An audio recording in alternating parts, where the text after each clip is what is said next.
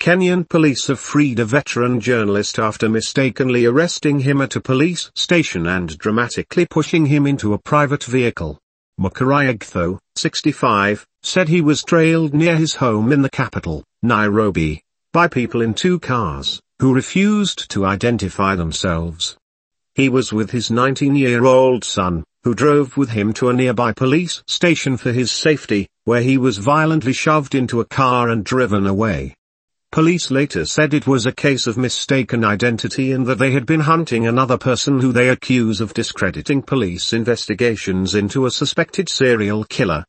They said in a statement, "The police would like to clarify to the public that this morning, we arrested journalist Macharia Gaitho in a case of mistaken identity, meant for the arrest of Francis Gaitho, who is our subject of investigation. The two are not related." A video shared widely on social media shows the journalist being roughed up and forced into a white car by uniformed officers and others in civilian clothes. It triggered a furious response from Kenyans online, following a wave of accusations that security officers had illegally abducted people seen to be linked to recent anti-government protests. Mr. Gaitho told journalists that in the car, he was sandwiched between two men in civilian clothes. He said the men had demanded to know why he was resisting arrest. They later stopped and after some phone calls, drove him back to the Karen police station where he had been arrested. The veteran journalist has disputed the police statement, saying it is me they were looking for, noting there was a big difference between him and the other Mr. Gaitho. He said he believes the attempted abduction was related to his work as a journalist.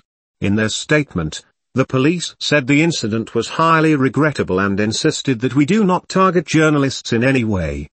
The veteran journalist is a long-running columnist with Kenya's biggest newspaper, The Daily Nation, and often writes hard-hitting articles that criticize the government. He has said he is going to sue the police over the incident. On Wednesday, Mr. Gaitho said he would not be cowed by the attempts to intimidate him. So we came to Karen police station to look for help. We drove right into the station, but those two cars followed us right inside and forced me into their car, a white Probox. I was sandwiched between two men in civilian clothes. I was handcuffed and I was assaulted. They were demanding to know why I was resisting arrest. And I told them I was not resisting arrest, I was resisting criminals. I don't know who you are. You have not identified yourselves. And up to now, as far as I am concerned, you are criminals.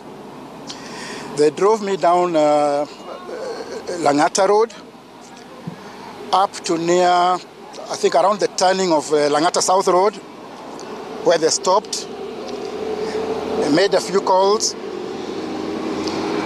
I don't know to who, but I gather they were talking to their superior.